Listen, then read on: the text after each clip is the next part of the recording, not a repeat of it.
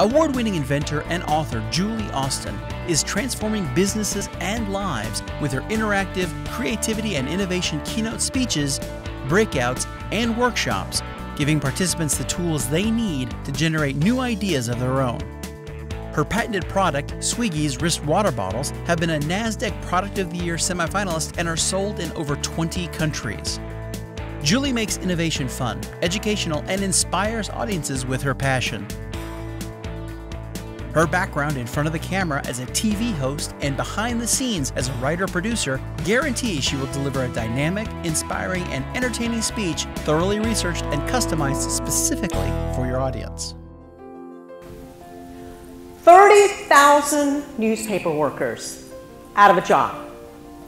Ad revenue slashed by 45%. And new technology threatening the very existence of newspapers. Sound familiar?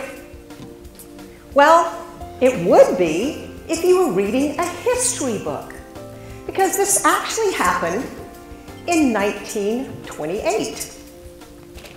The reason? The Great Depression.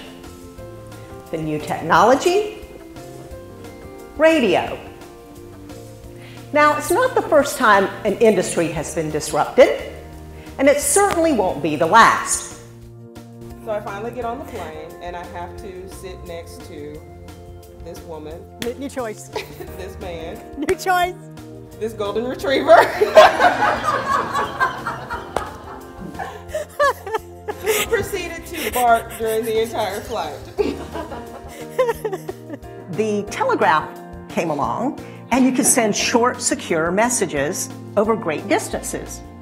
And that was wonderful. Western Union was booming. They were making so much money, they had no competition. Until the phone came along. And the funny thing is, Alexander Graham Bell went to Western Union to see if they would buy the patent on the phone. And they turned it down. He said, why would anyone want to talk to anyone? We can send a message. As I just said that, I'm realizing we're regressing. Now when you call people, you called me on the phone. Just send me a message. But the phone didn't go away. And Western Union went, well, I guess maybe we should have bought that patent. Well, we'll just go around it. And they tried to go around it, and Bell sued and won. Now, Western Union realized they had to innovate or they were going to go out of business. Learn from nature. The bullet trains in Japan are wonderful. 200 miles an hour, very quiet, except when they went through a tunnel. And then it was like a sonic boom, and it gave everybody a headache.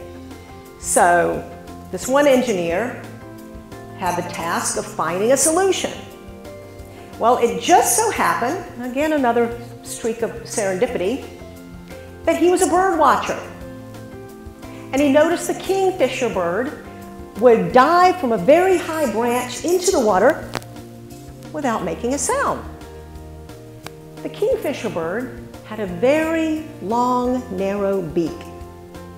So this engineer thought, I wonder if we use that kind of design, if it would work for the trains. And it worked. And if you look at the Japanese bullet trains, they all have that same design now. Nature. If you want an idea, go to nature.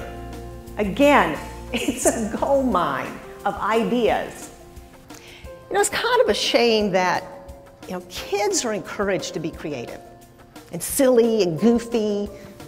And adults, as soon as you get to a certain age,